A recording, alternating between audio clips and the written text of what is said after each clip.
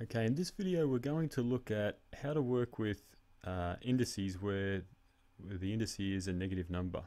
So for example, something like a to the negative 3 or 2 to the negative 2. Okay, how are we supposed to handle something like that? So far we've only been looking at positive indices or indices that have 0. So 2 to the power of 2, that equals 2 times 2. We know what that means. And 4 to the power of 0, that equals 1. Anything to the power of 0 equals 1. Okay, so what do we do with these negative indices? Alright, here's how to think about it. Let's say we had an equation like x to the power of 2 divided by x to the power of 4.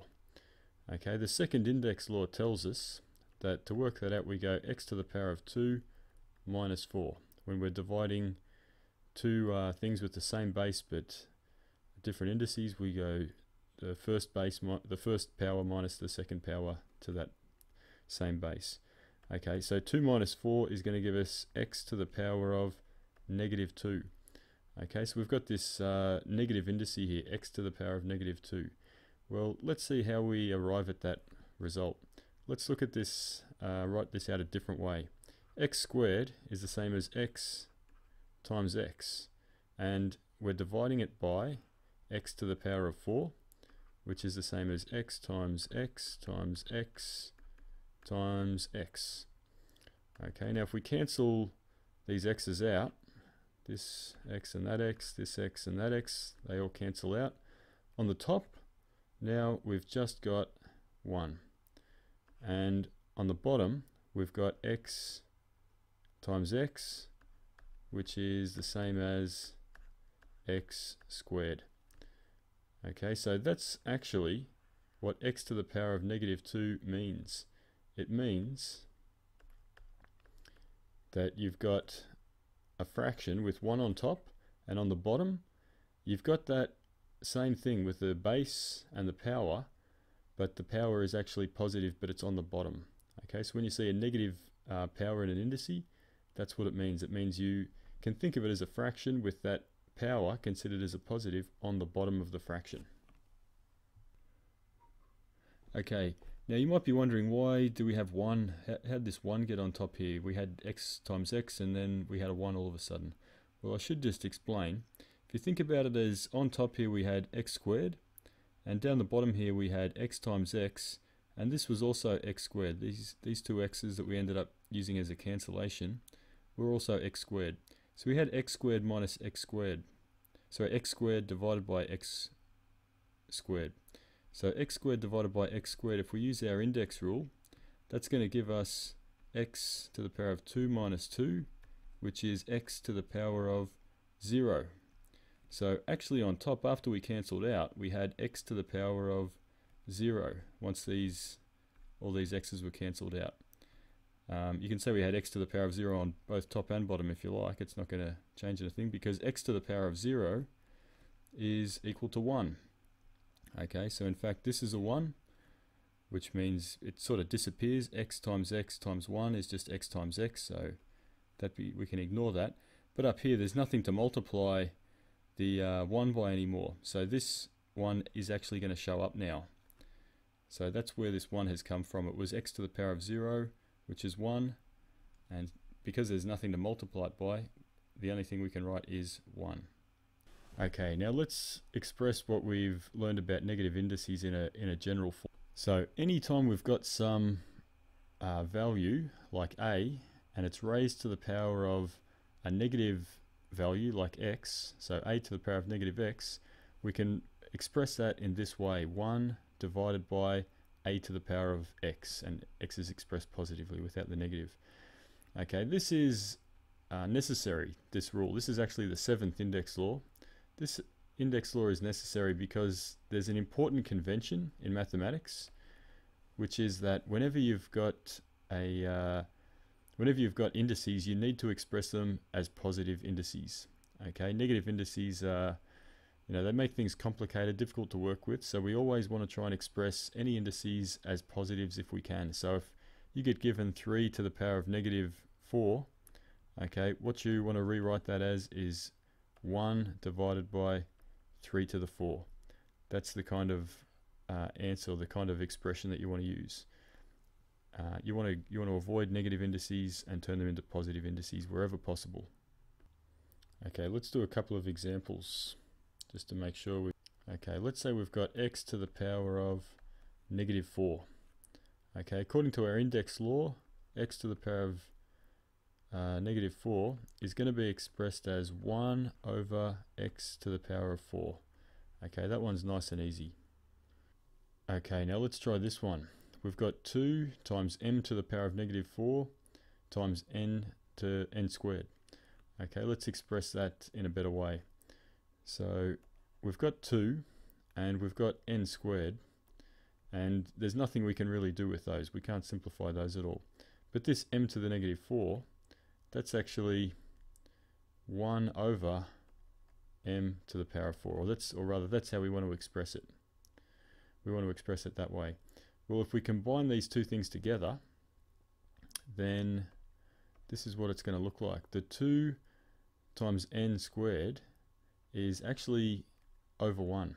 Anything that you've got in mathematics, if you've got a 3, you can consider that to be 3 over 1. 3 divided by 1 is 3. A is actually A over 1. Okay, anything can be considered as itself divided by 1. That's one way to look at it. Okay, so if we look at it that way, we've got 2n squared divided by 1. We've got a fraction times a fraction. We can multiply the top by the top and the bottom by the bottom. So that's going to end up with 2n squared times 1 is just 2n squared, divided by 1 times m to the 4 is just m to the 4. So we end up with this. We started with 2m to the -4 times n squared, and this is what we ended up with. So the positive parts of it, the parts that didn't have negative indices, they ended up on top, and the thing that had the negative indice ended up on the bottom. Okay, so remember that. You've got a mixed thing with some positive indices, negative indices. The bits without the negative indices will stay on top of the fraction, and the negative indices will go on the bottom. Alright, let's try one more. Okay, the last one we'll look at is 4 divided by a to the -3. Let's see what happens with that. Alright, we've got a to the -3, which we know is actually 1 over, or it's better expressed as 1 over a to the power of 3. So that's on the bottom of this fraction. And on the top of the fraction, we've got 4. Okay, now, as we said before, 4 can be considered as 4 divided by 1. It's the same thing. 4 and 4 divided by 1, it's the same thing. And if we write this a different way, if we write divided by 1 over a to the power of 3, I've just rewritten that in a different looking way, it's the same equation though, then if you remember back in year 7 maths, you should have learned this, that if you've got a fraction divided by a fraction, there's an easy way to do it. What you do is flip the second fraction upside down and you can change it to a multiplication. It's just a neat little trick that works. So I've flipped the second fraction upside down and I've turned it into a multiplication. And when I multiply the top by the top and the bottom by the bottom, this is what I end up with. 4a to the power 3 divided by 1, which is just 4 times a to the power of 3. We don't need to put the 1 under there if we don't want. So that's what we ended up with. So notice this. We had a negative indice on the bottom of a fraction, and all that happened was it jumped up the top and became a positive indice.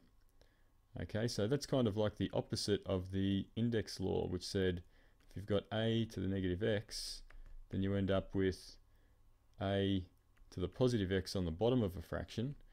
Well, it turns out the reverse is also true. If you've got a negative indice on the bottom, then that's going to go up the top and become a positive. It's going to go on top of the fraction and with a positive index, a positive power. And that's what we see happening here. So remember that. Okay, let's do a couple of tougher worked examples. Make sure we've got this all under control. Alright, here's one. We've got a squared times b to the -3, and that's all being multiplied by a to the -5 times b. Now, using our index laws, we've got some like bases here, so we can apply the earlier index laws that we learned. A to plus, because we're multiplying these indices with the same base, plus negative 5. Okay, and that's being multiplied by b to the negative 3 and plus b to the power of 1, so it's a 1. Alright, now let's simplify that.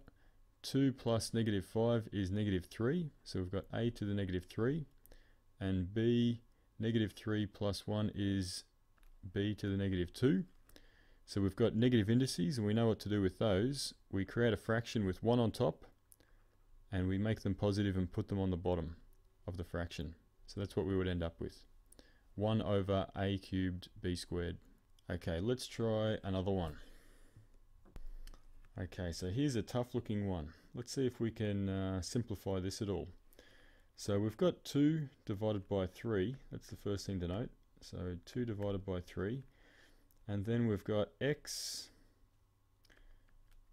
to the 4 divided by x. And we've got y to the 2 divided by y to the 5. Now this 2 to the 3, there's no indices involved there, so we're just going to leave that as it is for the moment.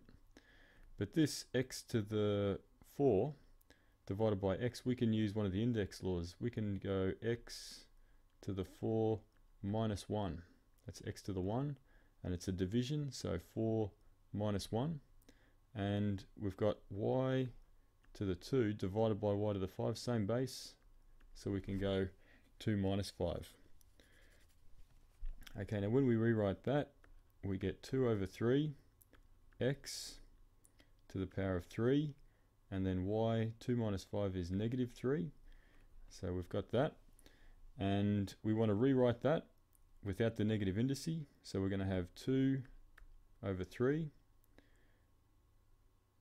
x to the power of 3 is going to be on top because it's positive. It's going to stay on top. And on the bottom, we're going to have y to the power of 3. We're going to just put the y to the power of 3 on the bottom without the negative indice. The negative indice tells us to put it on the bottom. So that's what we end up with. Alright, let's do one more. Make it a real toughie. Okay, so here's a nasty looking one. But it's not that hard if we just know how to follow the rules. So the first thing to note is we've got to decide, do we do what's inside the bracket first? Do we try and fix all that up? Or do we do do we take care of this negative 2 indice outside first? Okay, BODMAS tells us that we want to take care of any brackets or other first. Brackets or of or indices, things like that first. So that means we're going to get rid of this negative 2 outside, try and simplify that part first. So if you remember your earlier index laws, we're going to have 2 to the power of negative 2 times m to the power of 3 times negative 2. And that's going to be divided by n to the power of negative 2 times negative 2. Okay, now that's going to simplify out as 2 to the power of negative 2 is going to come out to 1 on 2 squared.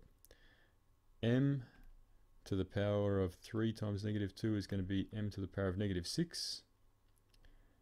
And n to the power of negative 2 times negative 2 is going to be n to the power of negative 4. Sorry, it's positive 4 because negative and negative is a positive. Okay, and we can simplify that. This m to the negative 6, that's got to go on the bottom. So we've got the 1's not going to, we don't need to rewrite the 1, so we've just got m, that's on the bottom rather, m to the power of 6 on the bottom. 2 to the power of 2 is 4. And because this n to the power of plus 4, that's still on the bottom. There's what we end up with. So, and we've got to put something on top, so we'll put a 1 on top. So we end up with 1 divided by 4 times m to the power of 6 times n to the power of 4. Okay, let's summarize what we've learned. Okay, so first we've got the 7th index law, and that can be expressed in 2 ways. It's really the same thing, just 2 different ways of saying it. So the probably more typical way to express it is to say this: a to the power of some negative number, a negative indice, is expressed as 1 divided by a to the power of that positive indice. Okay, the second thing we should try and remember is that we need to try to express negative indices as positives. So something like 3 to the negative 2 should be expressed as 1 over 3 squared. That's the way to express it. The next thing is that 3 equals 3 to the power of 1, and that's true of anything. Anything equals itself to the power of 1. Okay, that's useful because sometimes when we want to multiply, if we're multiplying indices, then we need to have something to multiply it by. So you can consider this to be a 1. Anytime there's no power indicated, you can consider you've got a power of 1 there to work with. Okay, so there we go. That's the information summarized that needs to be written down. Thanks very much. You can pause the video here, and I hope you enjoyed watching.